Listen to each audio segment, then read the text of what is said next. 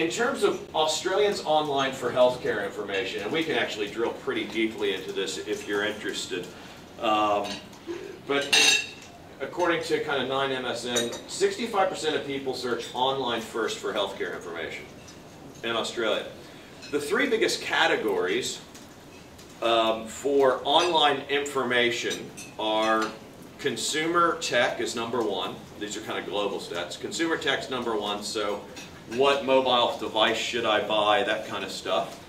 Followed by consumer health.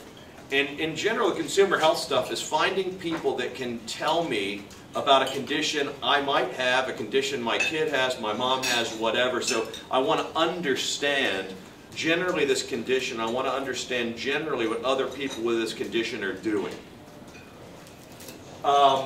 And then the third category is consumer finance, which has really gone up, overtaken auto with the global financial crisis because everybody's trying to figure out how to refinance their house and that kind of stuff. So consumer finance has overtaken consumer automotive. Nobody's buying cars. Everybody's trying to figure out how to save their house or save their car or whatever. Women, and this is universal. The keenest healthcare watchers here, 70% of women searching for personal health information online, 55% of men. I'm not sure about 55% of men. I'm a little skeptical about that. The female figure I buy completely. Because they're not just searching for themselves, they're searching for the family in general.